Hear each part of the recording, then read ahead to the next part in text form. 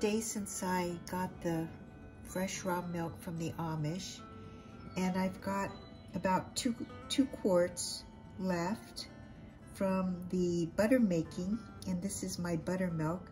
I left it out on the counter for a little more than 24 hours, and now I'm gonna make Amish buttermilk cheese.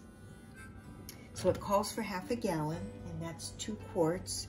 So I've got my thermometer here on my cheese and yogurt making pot, and I need to slowly heat this up to 160. Gotta scrape out all that good bits left in there. So it's soured just a little bit, and this is my first time doing this, so we'll see how it turns out. All right, let's turn it on the heat here.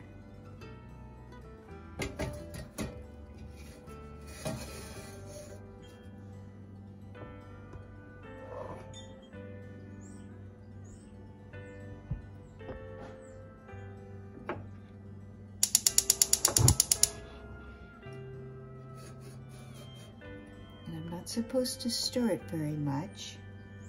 The recipe says that half gallon of fresh, not cultured, raw buttermilk, half a teaspoon of baking soda, 2½ teaspoons of butter melted, and a ½ teaspoon of salt.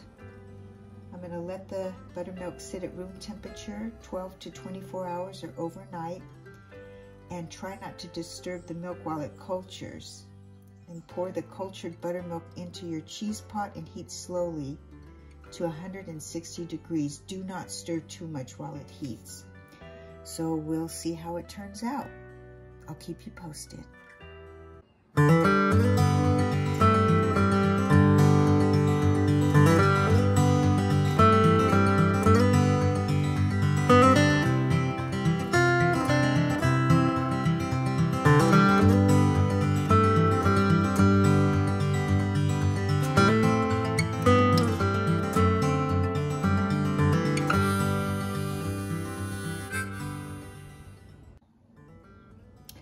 Alrighty, so the raw buttermilk heated up to 160, and it did turn to curds and whey. So now I'm going to put it through a strainer and a cheesecloth.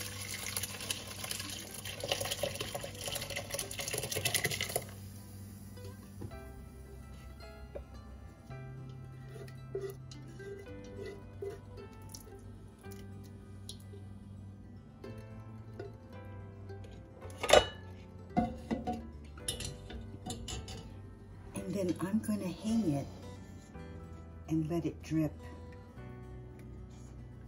and separate all that whey from the curd. And I'll show you what that looks like in the sink. All right, so here is how I am draining. I just hooked the bag on a coffee mug hook, and it just touches the sink right there in this sink basket, and I'll just let it continue to drain until it's not dripping anymore, and then I'll continue with the recipe.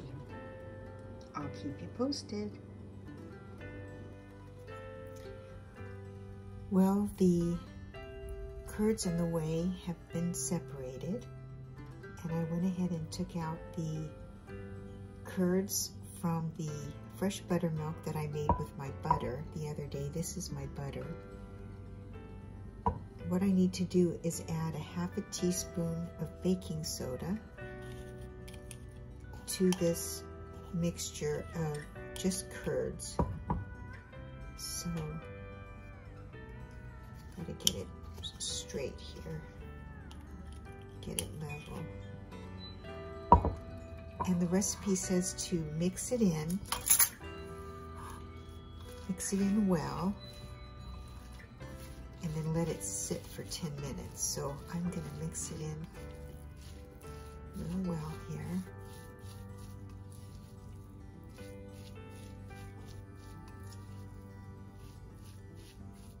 It smells very sweet, a little bit tangy. And I also have a double boiler going here because after this sits for 10 minutes, I'm going to add melted butter. I've got 2.5 tablespoons of melted butter from the butter that I made from the fresh milk the other day. And I will add that to the curds and mix it up in here. And then everything goes into the double boiler to melt. And I will show you that process. So this has got to sit for 10 minutes and then I'll come back.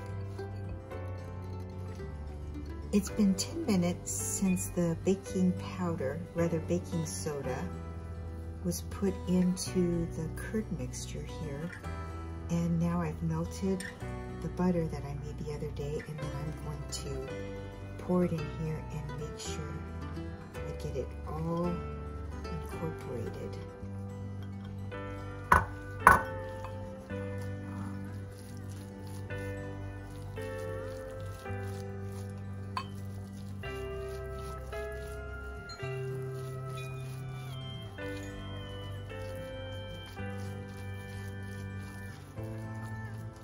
To put a 1/2 teaspoon of salt. Let's see.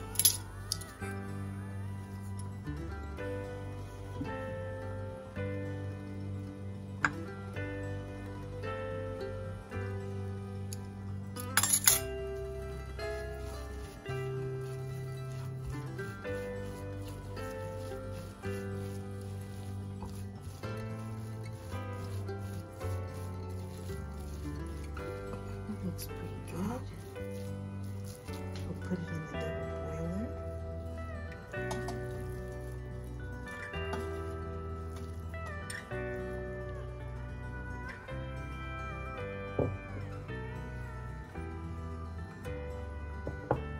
Let that melt.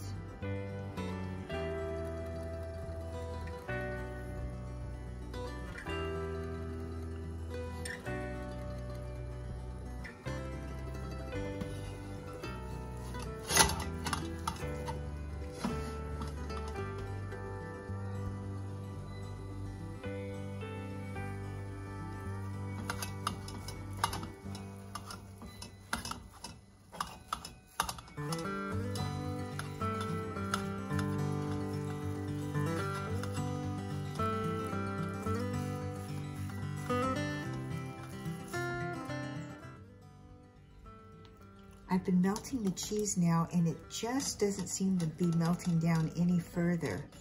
Kind of looks like grits.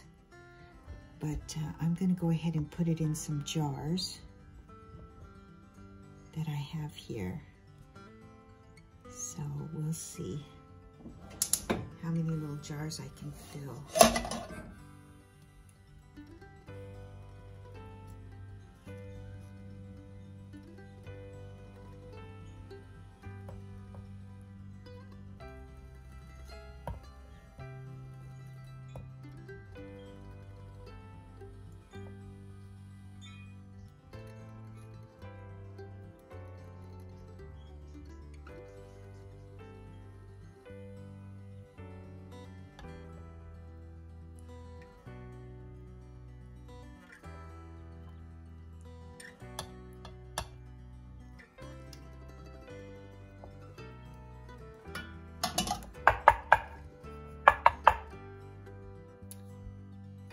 So I filled 2 of these little, I guess these are just tiny little 1/4 pint jars maybe. And I'll put these in the refrigerator, get them all chilled. And I'll make some bread and try that on bread. So there you go. That is buttermilk cheese.